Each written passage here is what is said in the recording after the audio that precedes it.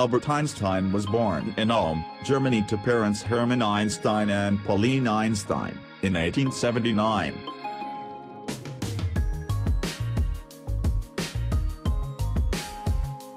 Albert had a fat head at the time he was born.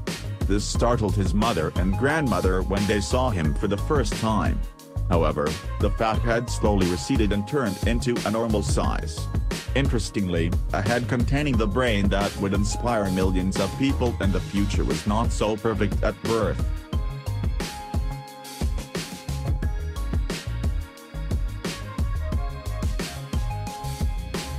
Einstein did not speak until the age of 3. He revealed this fact about the delay of his speech abilities to his biographer.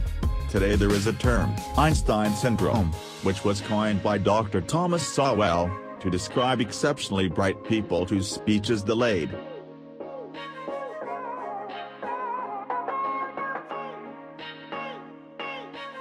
He spent his teenage years in Munich. His family operated an electrical equipment business in the city.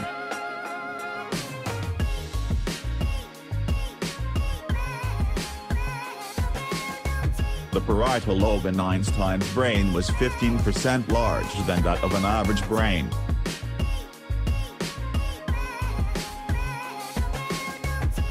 The beginning of Einstein's fascination about science came from a pocket compass, which was shown to him by his father when Einstein was 5 years old. He wondered what made the needle point in a certain direction and not anywhere else. This was the beginning of his long and illustrious career in science, which made him renowned around the world.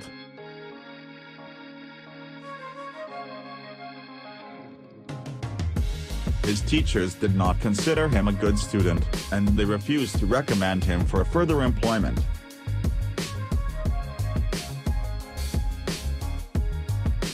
At 16, Einstein is said to have failed an exam that would have let him train to become an electrical engineer.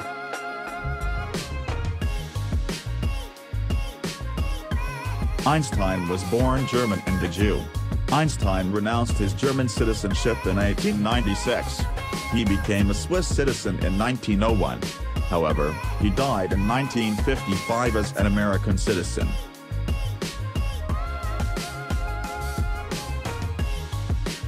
The 1921 Nobel Prize in Physics was awarded to Albert Einstein for his services to theoretical physics, and especially for his discovery of the law of the photoelectric effect.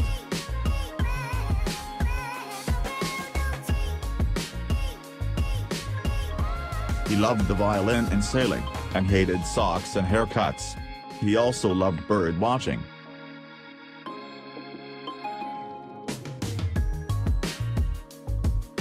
He always said, "Imagination is more important than knowledge, for knowledge is limited, but imagination encircles the world."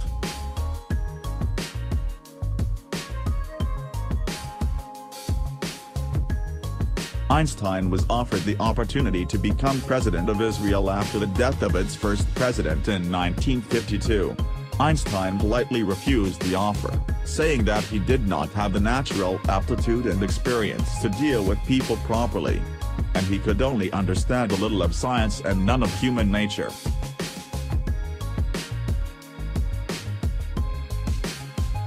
Before he died, doctors suggested surgery to Einstein, as he suffered from a burst blood vessel.